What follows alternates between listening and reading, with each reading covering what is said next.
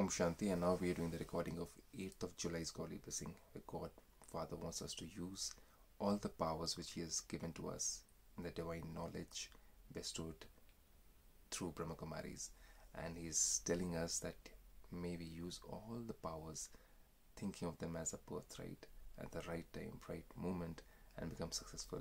Let's have a look what God has to say. Baba says, may you use your birthright of all powers, all the time, and for all tasks as a Master Almighty Authority. We need to make decisions right throughout the day for small things and bigger things. For that we need to have the power to decide, and in making that decision we have to make sure that everybody else, not just us, is happy and content about it. And if we do that, then we are Master Almighty Authority. But if we have any kind of resistance in that decision making or judgment, that means it is a selfish decision. So then God says, all the powers are the Father's treasures, and you children have all rights to them. Become who has a right, can use those things as he wishes.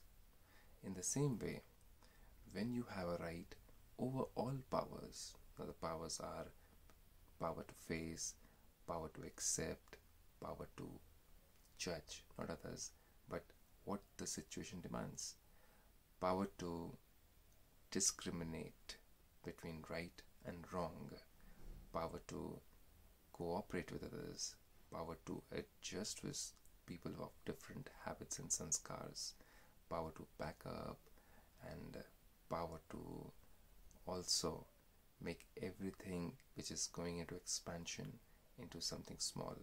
Even explaining something should be very short, to the point. So God then says, you will be able to be a #1 victorious soul when you have a right over all powers, when you're utilizing all these powers at the right moment. So check whether every power is useful at a time of need. Use your powers in every situation with the right. When you practice over a long period of time using the powers that are your creation, you will be called a Master Almighty Authority.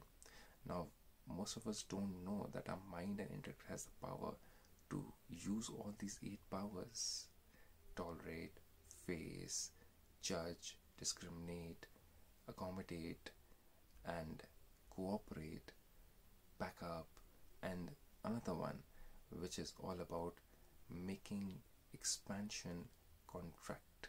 So all these powers are within us as a being, but we did not know that. So we used to look for power through money, through post, so through position, where we can make things happen. God says you don't even need that post and position. You can feel that powerful just by this knowledge, which you can learn at Brahmakumaris for free, and is being taught in 150 countries with this Om Shanti.